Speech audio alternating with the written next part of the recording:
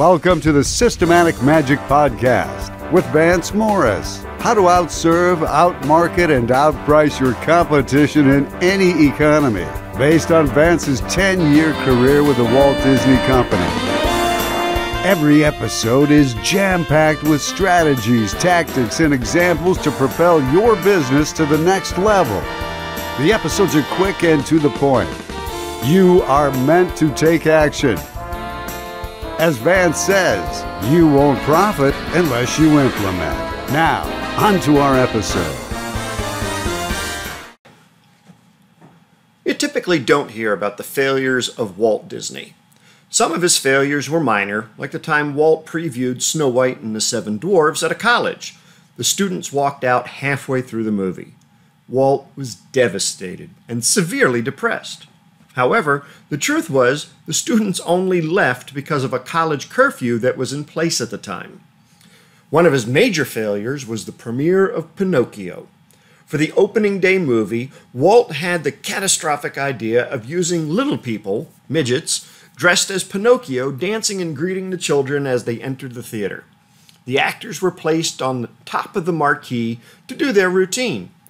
Walt figured that since they were going to be up there a few hours, that he would provide them with food, which never got eaten, and wine, good to the last drop.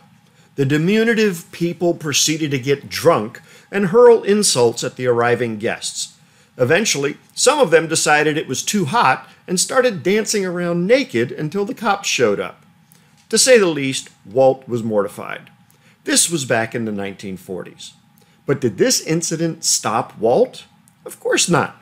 Just look at the company today. So what do 11 drunk midgets have to do with your business? Failures, however spectacular, do not have to define you. Sure, they can shrug off little problems and failures, but what about the big doozies? How you react and recover from large, sometimes embarrassing failures is all up to you.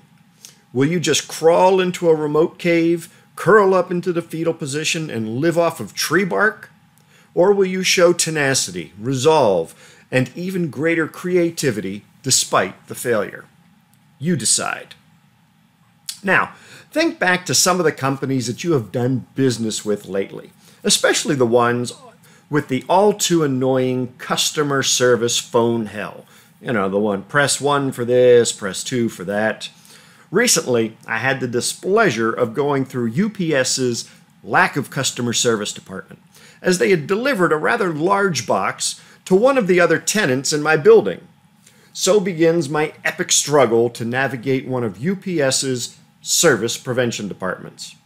Now, I am not a big follower of directions, particularly when the automated voice on the other end of the phone is speaking so slowly. I figured that I have a 90% chance of reaching a human just by hitting the 0 button. So on this occasion, when once I finished smashing the 0 multiple times, and after a 9-minute hold, I reached Wendy, who really did not sound like a Wendy, but that's for another day. And Wendy worked in the missing packages department. So here's what I said. UPS delivered my package to the wrong address. Can you help me find it? Wendy says, so the package was delivered. Do you know who signed for it? Me, and flabbergasted, said, no, that's why I'm calling you. Well, Wendy said, I see that it was signed for last week by someone with the last name of Cotton. Do you know anyone with that last name? No. And Wendy says, well, it was delivered. And I had to reply, yes, but not to me. Wendy says, I need to open an investigation. And I asked her, can't you just call the distribution center, which is all of 2 blocks from my office, and have someone go and ask the other 7 tenants? Wendy cut me off.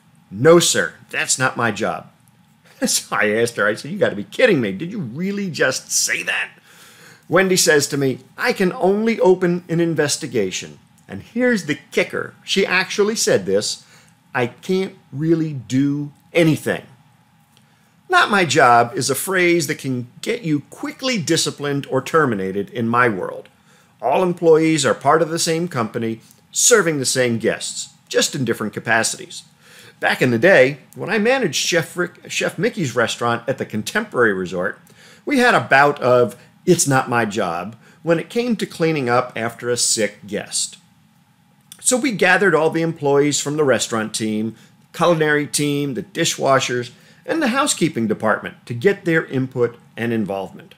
The bottom line being, the mess had to get cleaned up and cleaned up quickly. The hourly employees came up with an ingenious process to clean up the mess, coming together to remain true to Disney's core service mission, serving the guests. The whole team is laser focused on creating a memorable guest experience and not on turf, divisions, and who is responsible for what. Let me repeat that in case you missed it. The hourly employees came up with the solution, not the supervisors, not the managers, and certainly not a vice president. Do you have a service prevention department, or worse, several of them, ticking off your clients and guests on a daily basis and preventing great service and profits from occurring? Now is the time to investigate and fix it.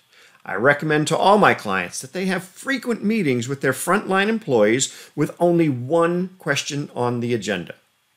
What have our clients been complaining about this month? Then brainstorm how to fix it. Two things happen here. First and foremost, your customer service experience will improve. And second, you demonstrate that you value the input of your employees.